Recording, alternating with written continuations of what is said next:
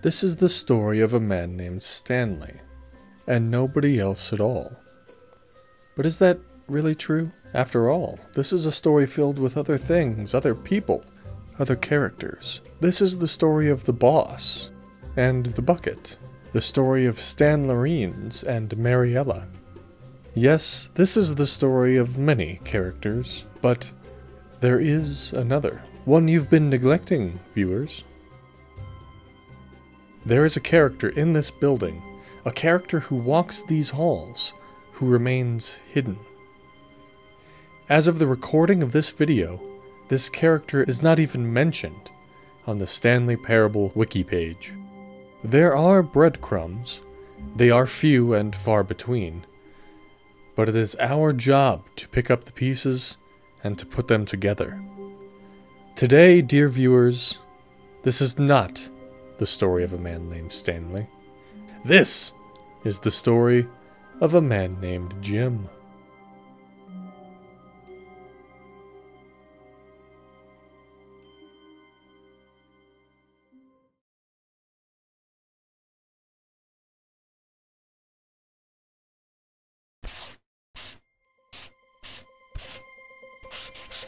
Jim will be most familiar to players of the Stanley Parable Ultra Deluxe, which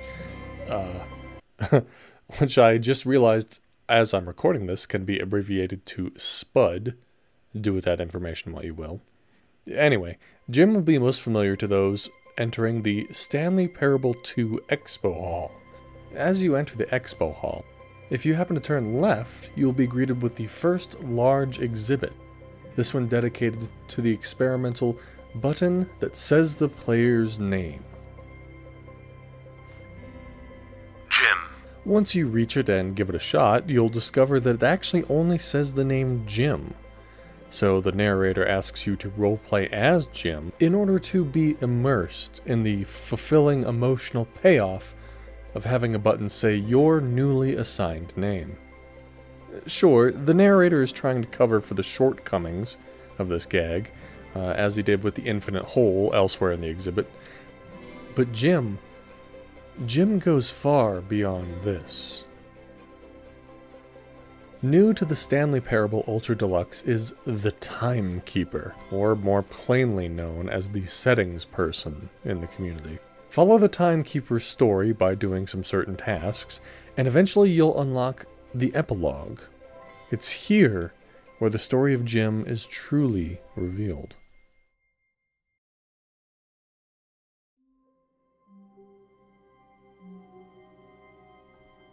In dark caves, housing Stanley Parable 2 reviews, the sand around is littered with more name buttons. Now, the Expo Hall only featured the one button, a work in progress, and that button says Jim. But here, at the end of everything, they all say Jim. Jim, Jim, Jim, Jim, Jim, Jim, Jim, Jim. Well, except for one singular button that actually says Stanley. Jim, Jim, Jim, Stanley. But otherwise, all the buttons found down here do say Jim. All this time was not spent producing one button that could say the player's name, or a bunch of different buttons that say different names. No. All this time, from the origin of the button till now at the end of everything, that time was spent recognizing Jim. It's my belief that the Stanley button is revealed here on purpose. Stanley is a memory, perhaps even one that the narrator came to miss. But in this moment, after all this time, it's possible that maybe we, the player, are no longer Stanley. Is it possible that we could be Jim ourselves? Could the buttons finally be right?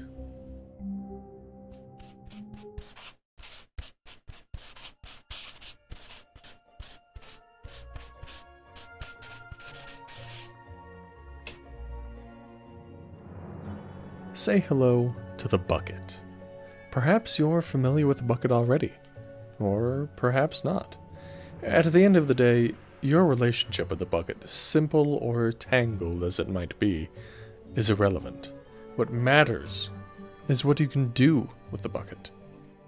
The escape pod ending without it nets you a game restart. With it, however, and you can send the bucket off into the great beyond. You will eventually be provided a replacement bucket, and the loop lives on. But what about that first bucket? Where did you send it? Where does it go? Many years later, it's here, in the crash-landed escape pod, at the end of everything. Landing near the ruins of the memory zone, you can reclaim your lost friend, and continue on until you meet with the Timekeeper one last time. I'm not convinced, however, that this is your friend. How could Stanley send this bucket away, and then be here, decades or even centuries later for the reunion? After all, Stanley is not immortal. The confusion ending shows us a timeline that leads to the disappearance of the narrator and the eventual death of Stanley after the passage of time. So, at the end of everything, we can't be Stanley. Maybe we're Jim, right? No.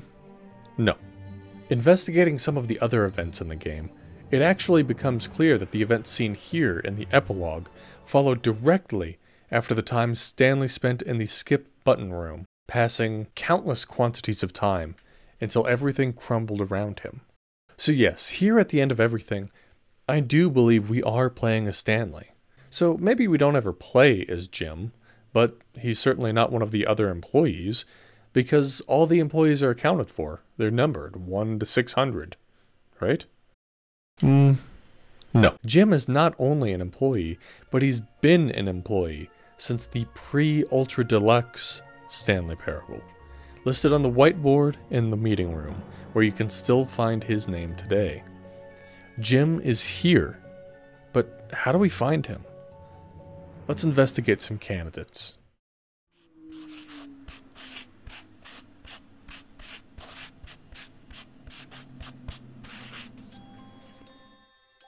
Right off the bat, we can eliminate the other employee numbers that are listed on the whiteboards around the meeting room.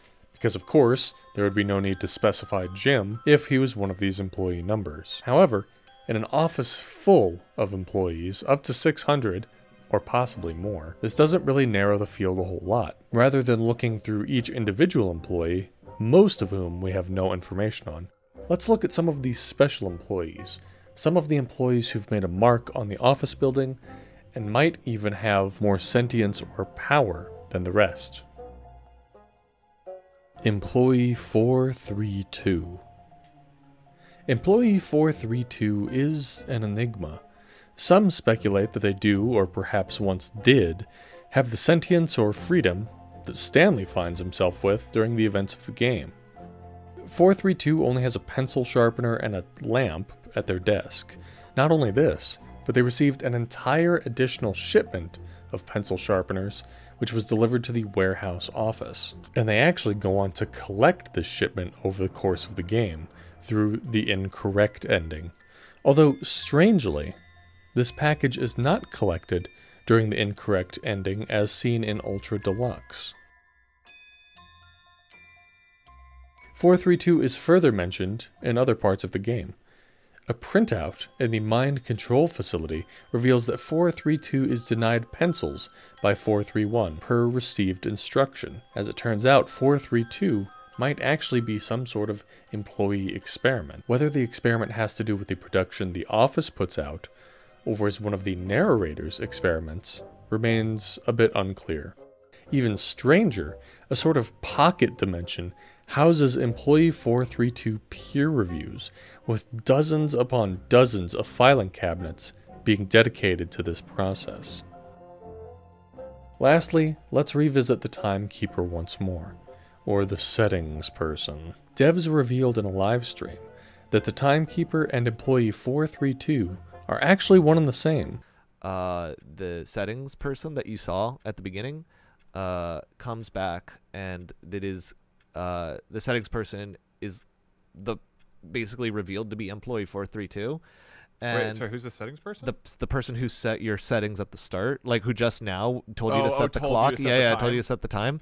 And we already had that all built in, and then we later on realized, oh my god, what if employee 432 has been driven so psychologically mad that they become the fabric of the universe, setting things for you, and is like evaporated from off of the plane. The text narrator, who gives us our endless sequel numbers and grants us access to the broken test achievement, is the same employee obsessed with finding pencils and sharpening them.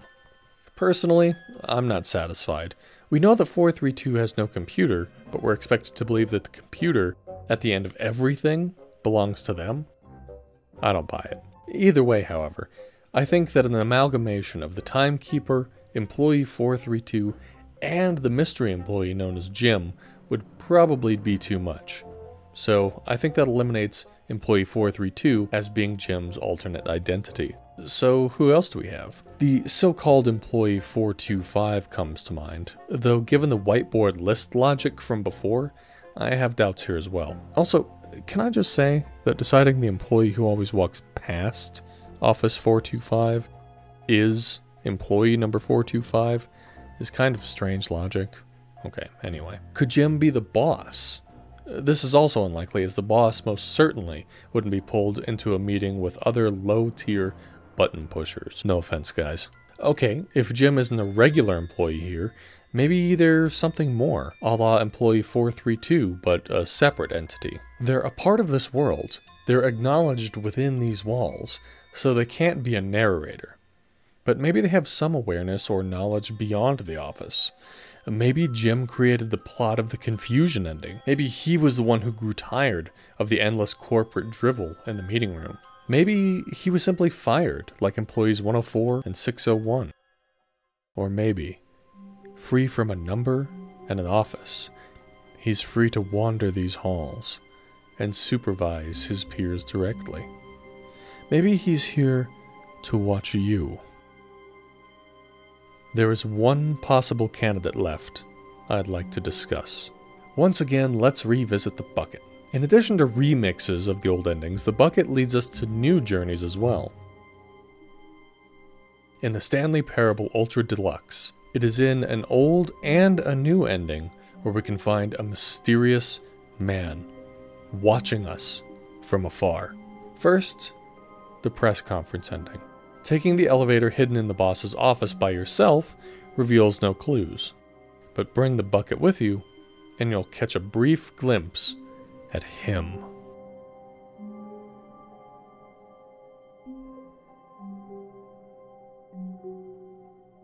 Who is he?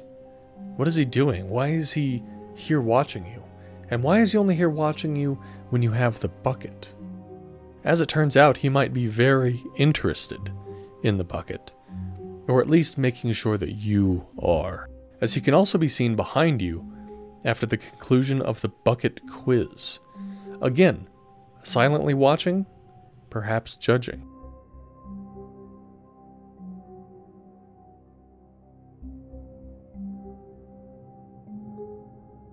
This strange man could be Jim, a man inside our office building, but freed from its shackles. Gambhorra'ta also comes to mind, another seemingly otherworldly entity tied to the bucket. Interestingly, one of the few references to Gambhorra'ta in the entire game could actually be the voice of Jim. I still haven't figured out why I see the world so differently when this bucket is in my arms. This is my golden ticket. But I have to be careful, because as soon as this gets out, there's going to be a target on my back.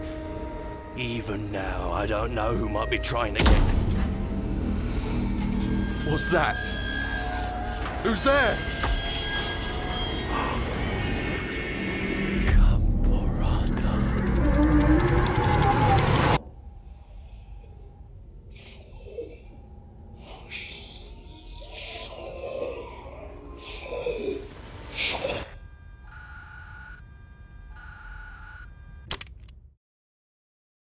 An unnamed person, recording a tape contemplating the benefits of exploiting the bucket for profit, is interrupted and seemingly attacked by the ethereal Gambhorra'ta. Gambhorra'ta, though unknowable, did leave us one clue, which throughout my research I have been unable to find any other documentation on, so I believe I'm the first to find this. At the very end of this tape, there are some strange sounds.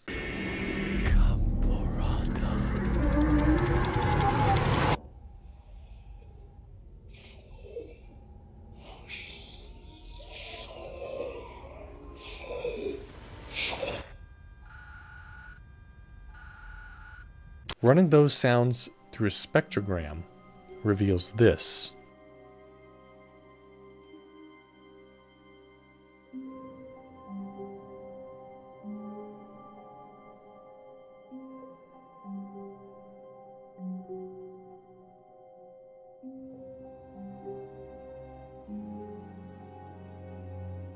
Is this the Roman numeral 2 alluded to throughout the game?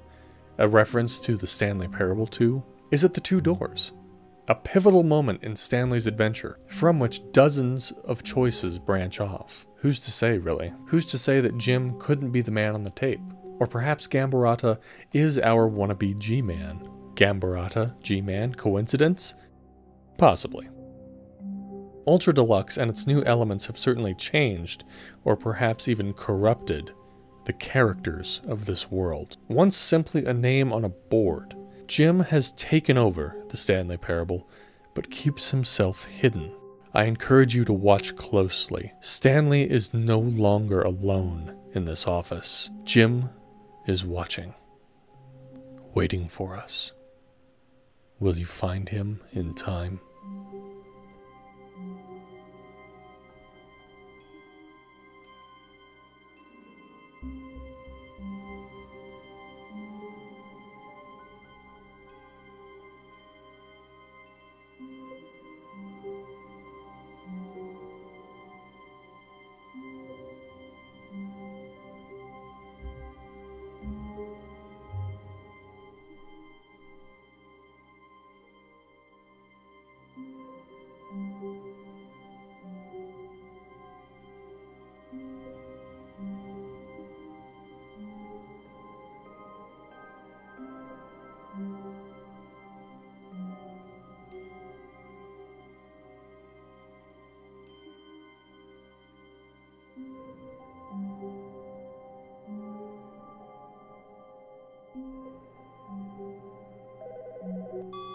Hi, Stanley.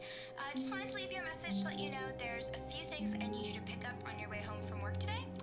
We need milk, cereal, dish soap, spaghetti, get a thing of sugar, some bread, and coffee beans, whichever ones you like. I'll give you a call if there's anything I forgot. Thanks, sweetie.